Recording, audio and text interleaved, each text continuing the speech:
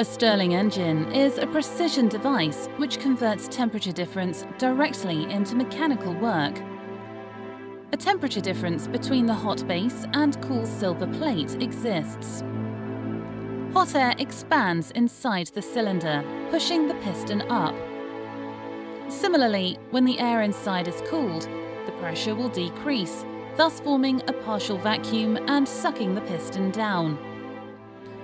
In the animation, blue and red indicate the warm and cold air moving inside the cylinder.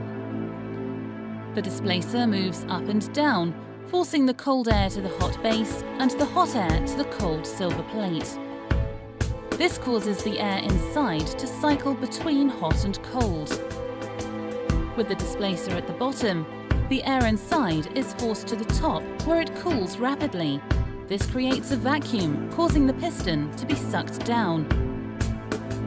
The piston and the displacer are linked via the crank to drive each other.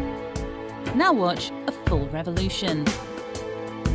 The hot air at the bottom of the cycle expands, rushing past the displacer and pushing the piston up. When the piston is at the top extent, the rotation of the crank causes the displacer to move downwards. The cool air at the top of the cylinder contracts, sucking the piston down. When the piston is at the bottom extent, the rotation of the crank causes the displacer to move upwards, and the cycle begins again.